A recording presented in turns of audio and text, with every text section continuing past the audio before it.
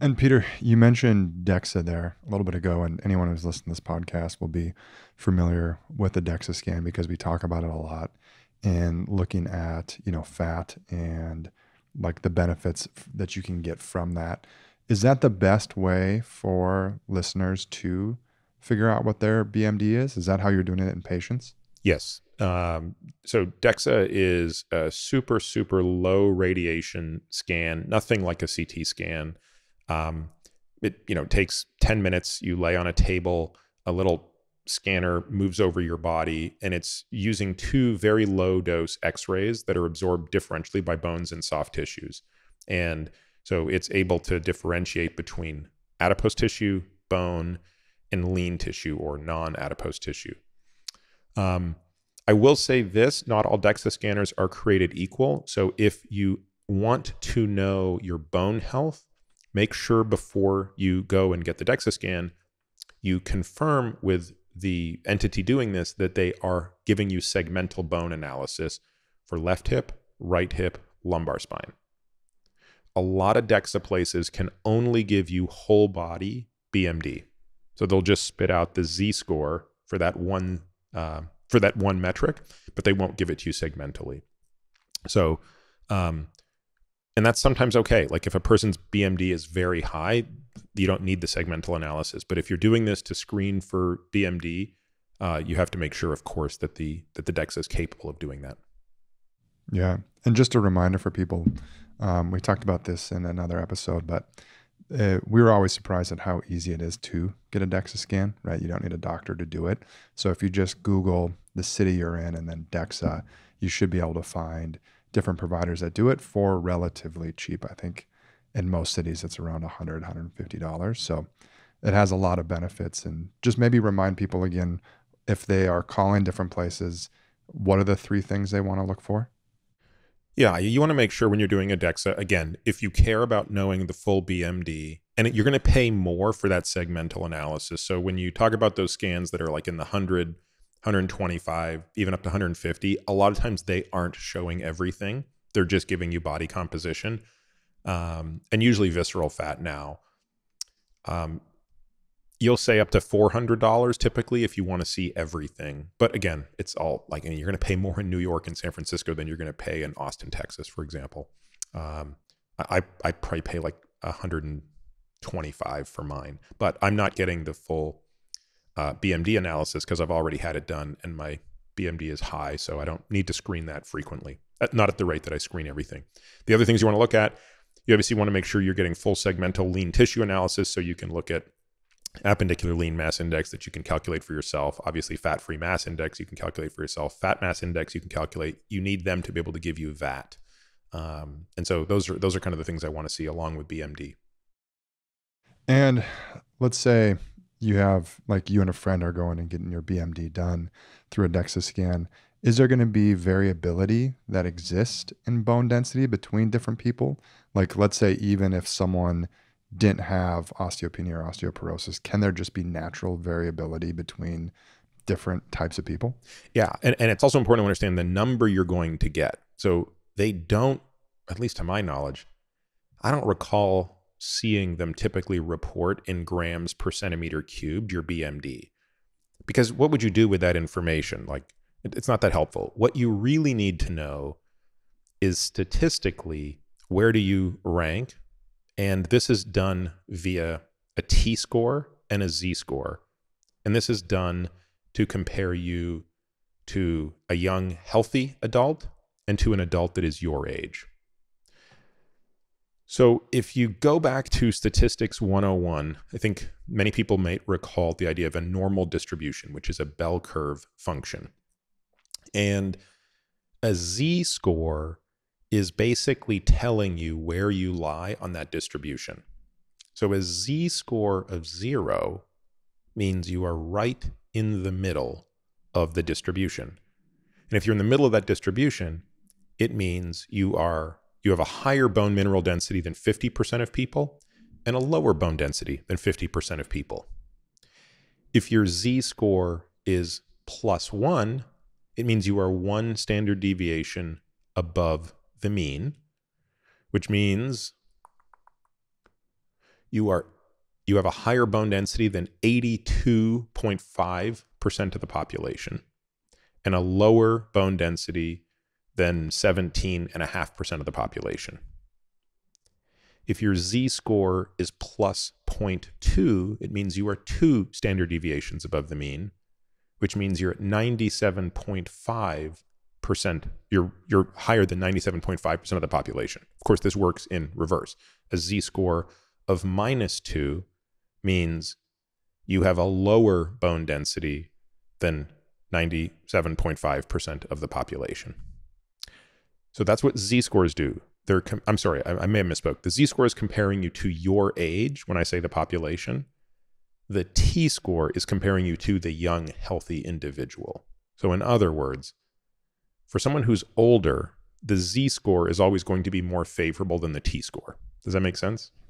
Yeah. Yeah, because you're comparing to a 30-year. If you're 60, you want to compare yourself to not only a 30-year-old, but also other 60-year-olds. That's correct.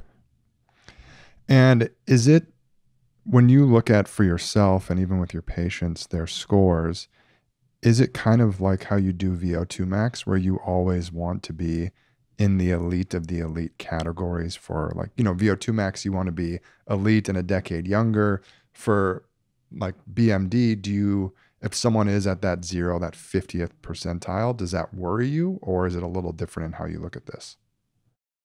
Other things factor into this, Nick. I mean, family history factors into it. History of smoking factors into this. Current lifestyle. I hate the word lifestyle, but I think you know what I mean. Sort of how active is that person? How much weight-bearing activity are they doing?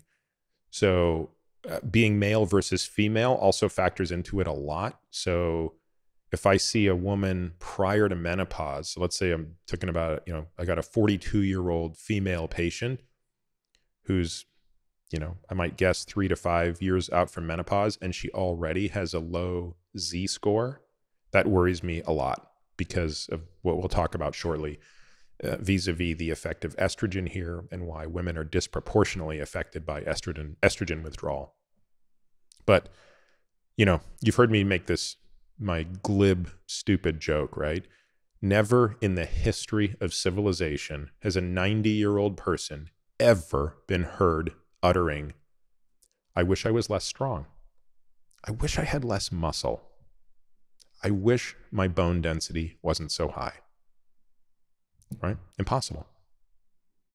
Yeah. You know how Tim Ferriss always asks people on the podcast, what would they put on a billboard? Yeah. I think we've come to the conclusion of what you would 100% put on your billboard. That's right. The Peter Attia billboard would just say, find me one example in the history of our species where a 90-year-old said, "I wish I had less strength.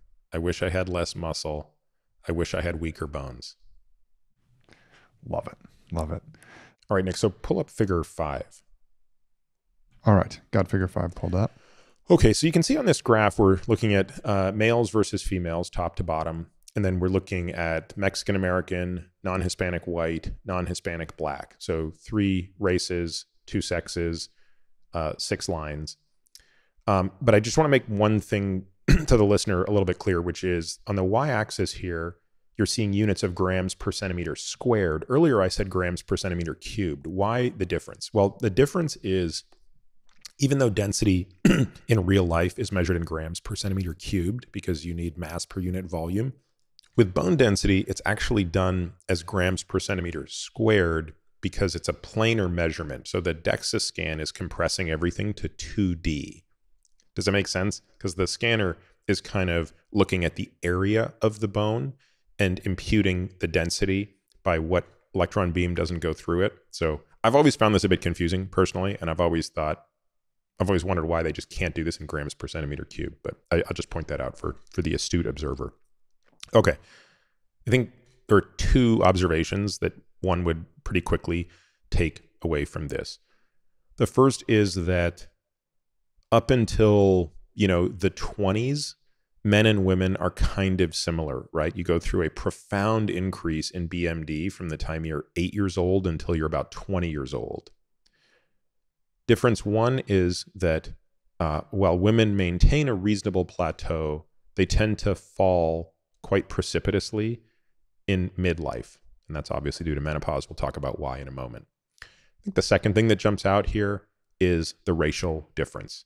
So non-Hispanic Black has a higher BMD for both men and women than non-Hispanic White, which has a higher BMD than Mexican, or Hispanic, in this case, Mexican American. So again, slight differences in race. Truthfully, I don't know why that is, but it is what it is. So to your earlier question, are there differences? Yeah, there are differences on average. I've never, to be honest with you, factored this into my risk assessment except for the male-female one. So in other words, if I look at a patient who's Black versus White versus Hispanic, I kind of have never assumed one is at more or less risk. I've just said, let's do the kitchen sink on everybody. But I think in females, I'm more worried for the reasons that we're obviously talking about. Yeah. And in looking at this too, and one of the questions we received is, when should people do their first bone mineral density scan? When do you want to know that baseline? Because what's interesting when you look at this, and you talked about it, is, from 8 to about 20, 22, you see that huge jump, and then it kind of levels off. So what would your recommendation be for when people should get their first one done? Going to get into a lot of hot water here, Nick. So, but I'm used to it, right? I've got very unusual recommendations for a lot of things, and this is no different. So I think in the spirit of fairness, I'm going to communicate the standard recommendations first. So when you look at the American Association of Family Physicians, the American College of Obstetricians and Gynecologists, the American College of Preventative Medicine, the International Society of Clinical Densitometry, the National Osteoporosis Foundation, and more, the typical recommendation is for high-risk people to be 50, but typically 65 is sort of when they want to start screening people. And that's for women. And for men, it's typically 70. It's a lot of credentials you just laid out there. Are you sure you want to get in hot water with all of those different people?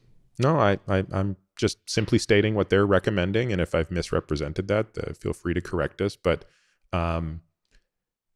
it's typically recommended, as I said, women at 65, men at 70, follow-up scans no more than every 2 years. Now, for someone who is at serious risk of osteoporosis, which includes men and women over the age of 50, we can adjust those and come down a little bit. Now, the WHO, I think, is a little bit more aggressive and recommends screening women by the age of 40, if I'm not mistaken. As you can guess, I tend to be closer in my thinking to the WHO. And I certainly believe women in their 30s, where we're doing DEXA scans for many reasons, I'm just as interested in their bone mineral density. In fact, when I'm reporting the DEXA results to patients, we have a template that we've made that I really like that lays all of the DEXA information out, right? So segmental BMD, VAT, FFMI, ALMI, FMI, all of these things, body fat for what it's worth. I always tell them out of the gate, like, the one number you care about is your body fat. That's the one I care least about.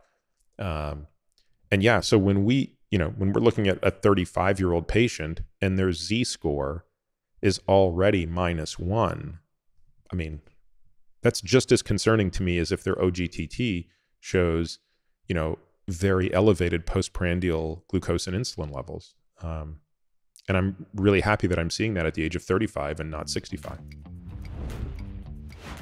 I'm Peter Attia. This podcast relies exclusively on premium subscribers for support, which allows us to provide all our content without taking a single penny from advertisers. I believe this keeps my content honest, making it a trusted resource for listeners like you. As a premium member, you'll get immediate access to our entire back catalog of AMA episodes and all future AMA episodes. You'll get longevity-focused premium articles packed with actionable insights. You'll get unrivaled show notes for each and every episode of The Drive, every topic, every study, every resource from each episode carefully curated for you.